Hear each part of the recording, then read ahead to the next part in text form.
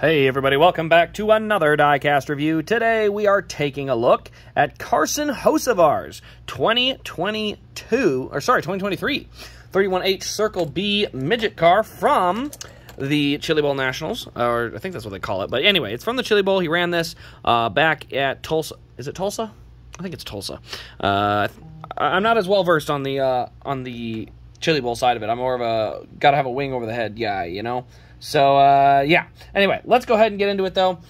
We are taking a look first at our box, standard Acme box. So we got CircleBDiecast.com, proud supplier of RSDiecast.com. I'll admit it proudly. They are my supplier, which is awesome because I love working with them. They're good company. Yes. So, Circle B Diecast, we also have the number here, 31H, and then here on the side, you can see we got Circle B Diecast. Love the logo, too. The colors are always great. So, we'll slide that down. Let's go ahead and take a look at this diecast. It's a very nice car.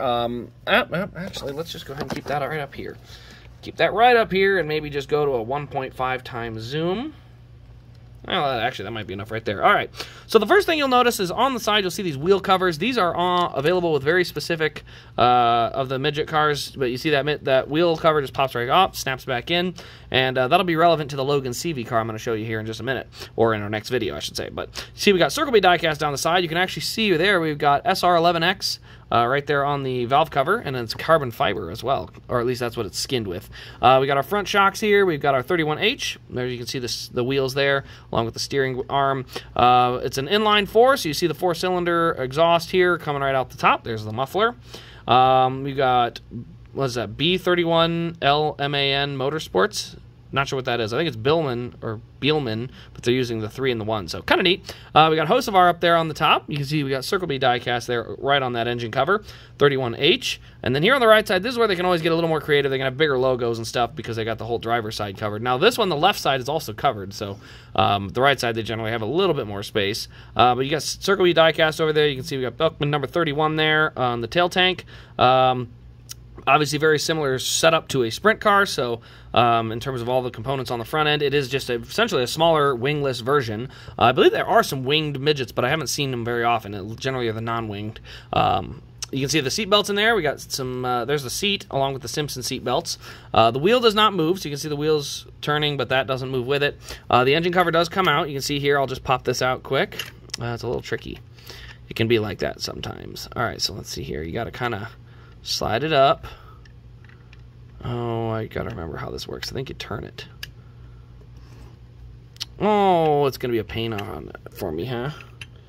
I think I may have gone the wrong way with it. I think I gotta turn. Yep, I gotta turn the other side up. There we go. All right, there we go. Now that I got the engine cover removed, you can see in here we got our air filter on top there.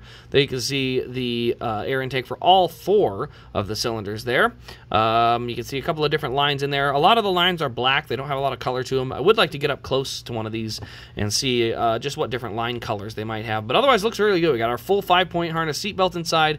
The gauges are actually in there as well. You can't. I want to see if I can get a good view of it. There you can kind of see them. Tough to see though. There you can see the gauges right there. And so yeah, that's our detail there. Underneath you can see here we do have a stamp here for the DIN. So DIN number 98, or it's not a DIN, it's technically just a serial number. But that is on there. We got our 2 Nerf bars there in silver. You can see there's our brake. Yeah, not much else to see there. So but yeah, overall it's a really good looking car. Circle B always has good paint schemes, so it's pretty easy for them to not miss. I mean, they got great colors and everything, so that's definitely an easy one to win on. So, but yeah, very good looking car. You can find this at RASDiecast.com, or you can find it on the eBay page. It's on both. I have started to cross-list a lot of stuff on both platforms, so if you see it in both places, just know that they're both from the same place. Yeah, definitely shoot me a message on the website if for some reason the eBay one is showing up cheaper for whatever reason, because I definitely will avoid eBay fees by matching. So anyway, though, guys, that will pretty much wrap up this video. Thank you all for watching. I hope you have enjoyed, and we will see you in the next Diecast review.